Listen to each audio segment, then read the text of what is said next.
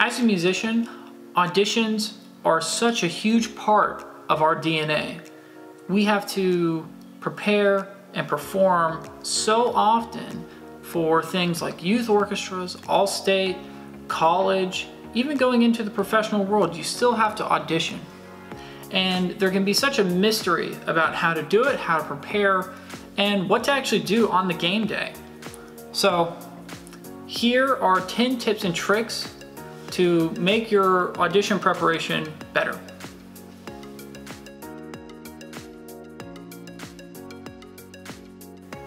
So right off the bat, you want to make sure that you're writing down things, goals, aspirations, what is going on, when the audition is, and everything surrounding the process. You need to be writing them down. How long are you practicing? What are you practicing? What has seemed to help your practice and made you feel better, and what has maybe been more challenging for you? If you're able to write these things down and journal them, you really start getting an idea of what exactly is pushing you along and what might be holding you back.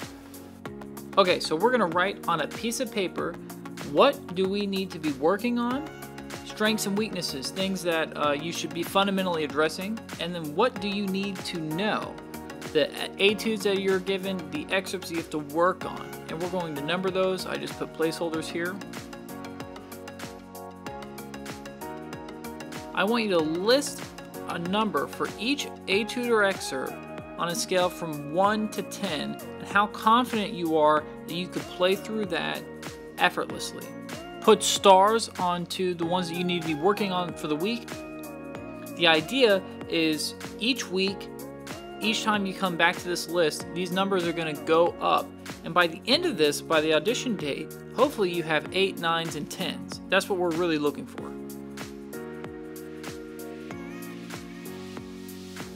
One of the biggest tips that has improved my auditioning, improved my learning, and so much more, I got from the book, What Makes It Stick, from Peter C. Brown.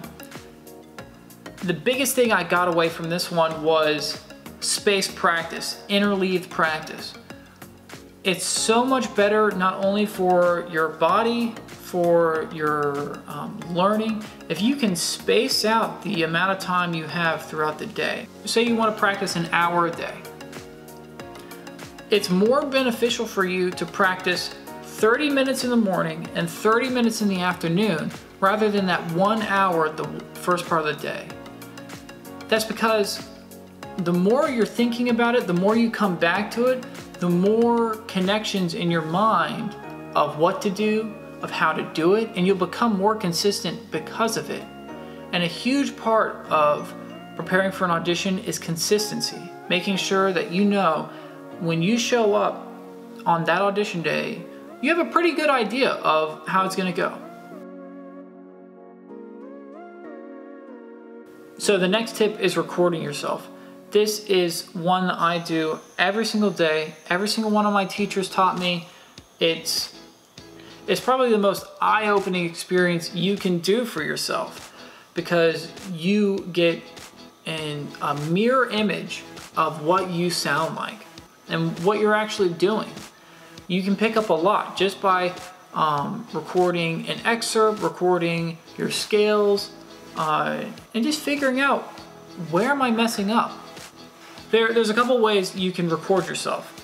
First, there's the way that you can just put your phone on the stand and just listen back. Play, take a break, listen. What do you notice? What kind of issues are coming up? And what part of the excerpts are most challenging for you? And the more you do that, the better you'll know how your playing sounds, not only to yourself, but to others. So you'll not only get a better idea of how you're playing, but when it comes to an audition, if you're playing that way and you say, this is how I've sounded in the practice room, then you'll know that you're doing the best you can. Another thing you can do is spacing out when you listen to the recordings. I think the biggest part of this is just trying to keep your mind in that place of not only improving, but preparing for this audition. And the more you stay in that world, the better you'll become, the more consistent you'll be, and you'll start seeing some real results.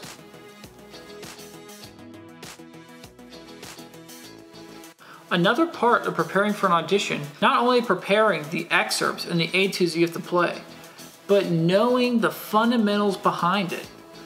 Things like scales, things like playing with drones, making sure you're playing in tune, knowing scales and patterns, having a good sense of theory, being able to produce a great sound and a musical sound, being able to phrase and articulate. If you work on your fundamentals on a daily basis, you could do 60% of fundamental work, and that'll benefit the etudes and the excerpts exponentially, that the pieces get easier. You might start by looking at a piece of music and say, how am I going to play this? You can let that piece off to the side, work on your fundamentals, and then I promise you, in 2 weeks, 3 weeks, that piece is going to look like nothing. You're like, why was I so scared in the first place? When you really take the time to work on your fundamentals, you will be much better off for it. I guarantee you. Speaking on the more physical side, what can you do to prepare for your audition or making the day of the audition even better?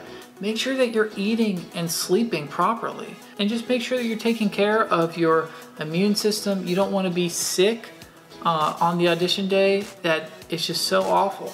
There's a lot of stressors that can come along with the audition, and if you aren't taking care of your body, these stresses can literally make you sick, and then you've done all this work and your body is not really able to go as far as you want it to go. So make sure you're taking care of your immune system.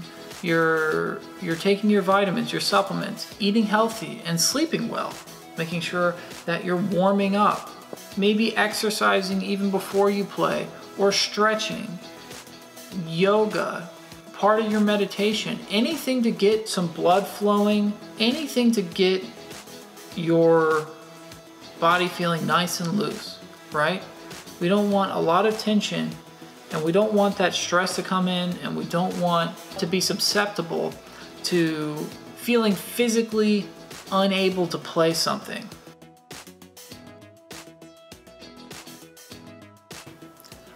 Another part of it is just keep doing it. Keep recording yourself. Keep practicing fundamentals. Keep working and writing things down. Keep spacing your practice out.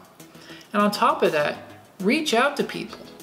Have them listen to your playing. Do things like mock auditions where you play the piece for you play the piece for somebody. You don't even have to get them to comment on what you're playing. Having that feeling of going through the process, getting your nerves up, maybe doing some jumping jacks, something to get your blood flowing, and then play your etude or excerpt, that's going to be one of the closest things physically you can do to replicate what that audition is going to feel like. Whatever gets that nerve in you and that blood flowing a little bit, and that excitement, that's what we're looking for. And it's good. It's good that you can incorporate some of these things, but the most important part is you just stay consistent in doing them. Make sure you're taking lessons. Getting that professional advice is such a huge part of what we do as musicians. We're constantly needing a sense of community. We need other people, and other people need you to uplift and support your circle, the people you're playing with, your friends and colleagues. It's so important to be getting that advice, and you get a good sense of where you are. You know, having a teacher support you and be there to guide you along your way is really invaluable. Meditation and visualization is another aspect that I would challenge you to look into. It might sound weird at first, but if you just sit down and for 10 minutes, just meditate or visualize yourself going through the audition process, what it's going to look like on the day of, seeing some of the people there, just trying to cancel out all these questions in your mind and really just trying to visualize yourself being successful. When you're auditioning, it's better to just imagine yourself being successful, doing better than the other way around. It's certainly something that has impacted my preparation for an audition, and I'm curious if you tried that out. There are a lot of resources like Headspace, Calm, any of those meditation apps where you can just sit down, maybe 10 minutes, and see what you get out of it.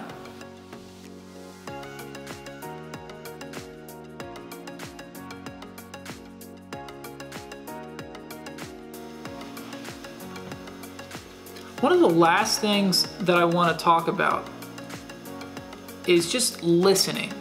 Not listening just passively or something like that, but really taking out a focused effort to listen to what people are saying to you, what your private instructor is teaching or trying to guide you into. Your recordings, truly listening to them, listening to other CDs or people's playing that you really admire and trying to emulate that sound. But it really comes from just listening. Listening to your favorite music, listening to the music in your instrument type, and just really giving yourself a picture in your mind of how you want to sound. There are so many resources on YouTube of people auditioning, how they sound auditioning, professionals auditioning, master classes about people performing. You can use all these resources, and if you really absorb it and listen, you will have an upper edge on so many people. Ask questions too. If you're curious about how something works, make sure you're asking questions that can benefit your musicianship. You know, what are things that you're curious about and that you want to learn out of your instrument? These are kind of connected with meditating and the physical side of playing, just listening to not only these things that we talked about, recordings and your lessons teacher and your band director, but also just listening to your body, listening to the stress that you have, listening to yourself to know when it's enough to take a break, stay balanced and meditate. And those are different forms of listening, but they're just as important overall. Just having the trust in yourself and knowing that you can do it, that you've prepared for this long, and these people in the audition committee that are listening to you, they want you to succeed. One of the most exciting parts of being a musician is knowing that we're all in this together, that we're all doing the same things, playing the same etudes, same excerpts, same scales, and we're just trying to figure it all out. So these have been some tips and tricks on how to prepare for an audition. I hope this helps you in getting in that process, preparing, and just getting to that audition day and crushing it. I know you can do it. My name's Steven Osborne. I'll see you guys later.